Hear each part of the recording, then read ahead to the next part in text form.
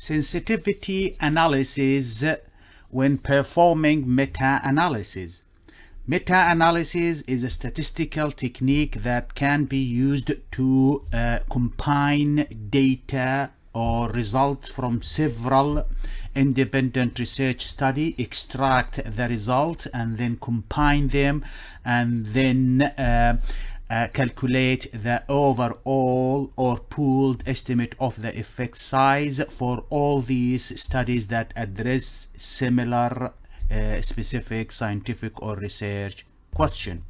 If you find this video useful, do subscribe to the channel, leave any comment in the indicated box, and activate the notification bell to receive the recent and latest release into the channel of several different video clips, and click on the like icon and share the video link with others so the channel can expand and improve to include a large scope of different statistical method and how to analyze data using several different statistical packages such as SPSS, Excel, Stata, Jamovi, RStatistic or Statistics, GraphPad, Prism, GPower, Python, and RevMan. Sensitivity analysis. What is sensitivity analysis? It is a process of examining and re-examining the reliability of the meta-analysis finding. So it is a process of examining robustness of the meta-analysis finding. How? By evaluating the effect of various changes or alteration in the methodological and analytical selection on the overall findings. So it is a way of examining the influence, the effects of altering certain specific methodology or analysis on the overall estimate of the effect size. It does identify sources of heterogeneity or bias that can have substantial impact on the overall results. How do we do sensitivity analysis? Is by repeating the primary meta-analysis or the essential or the first meta-analysis performed with certain changes to the data or study included in the analysis. So these changes can be in the analysis model. So the sensitivity analysis can be performed by redoing the meta-analysis and reselecting either a fixed effect models or a random effect model. Another changes is that to exclude result from specific studies that shows high heterogeneity. So to check whether there is a change in the heterogeneity by deselecting a specific study or studies and then examine the level of heterogeneity. Another sensitivity analysis can be performed by changing the effect size measured. If the odds ratio is used as a measure of effect size, then a risk ratio can be used. Similarly for continuous data, so odd ratio and risk ratio for binary outcome. For continuous outcomes such as standardized mean difference can be used or replaced by mean difference, or Hedges'g can be used, or Cohen's d, and so on.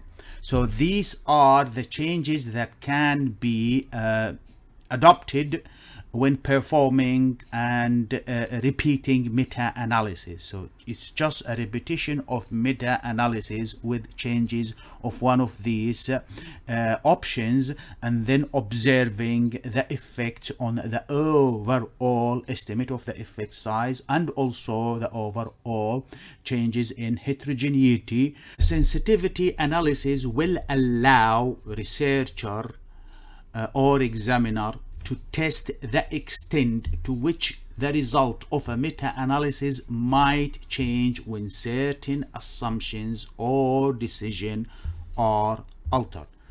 So it is a way of checking the overall findings from the meta-analysis when one of these assumptions or statistical methods are changed or altered. Those changes including study selection criteria, quality assessment, statistical method, heterogeneity, publication bias, and data synthesis. So the sensitivity analysis will examine the magnitude or the scale of the changes in the result when one of these are altered when repeating the meta-analysis. So for sensitivity analysis, study selection criteria, researcher can examine the effect of including or excluding of certain specific selected studies. Those studies are selected based on certain specific characteristics such as study design, sample size, or quality criteria. By altering the criteria exclusion, inclusion, researcher can determine whether the overall result are sensitive to these changes, and that's why it's called sensitivity analysis.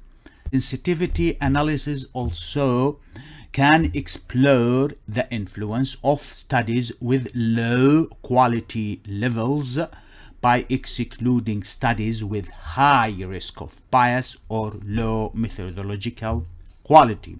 Excluding those studies can help to evaluate the potential effect of study quality on overall result. So it is a procedure of excluding certain studies that have low level of quality and assessing the impact on the overall effect size. The sensitivity analysis will allow the researcher to test the robustness of the finding by comparing the different statistical models or methods. An example is comparing fixed effects and random effects model using different effect size measures such as odds ratio, risk ratio, and so on. This test will examine if overall estimate effect size or sizes are dependent on the specific modeling assumption. The sensitivity analysis also will allow exploration of the influence of a study with high heterogeneity and overall results. So by deselecting those studies with substantial high effect sizes or performing subgroup meta-analysis based on study characteristics, researcher can assess the impact of heterogeneity on the overall finding. Sensitivity analysis also allow the researcher to assess the impact of different methods for combining study results, such as using fixed effect, random effect, by excluding studies with larger effect size, or by applying different weighing schemes. If you are a student or a researcher and you have a data, whether it is quantitative or qualitative, and you want to perform statistical analysis on that data using any of the softwares listed here, whether it's SPSS, Excel, Stata, Jamovi, R Statistics, GraphPad, Prism, RevMan, GMP, Python, then do contact me to arrange for either a one-to-one private tutor session or a training course on any of these statistical packages. My contact details are given here, so don't hesitate to write to me or email me if you need a private one-to-one tutoring or a training course.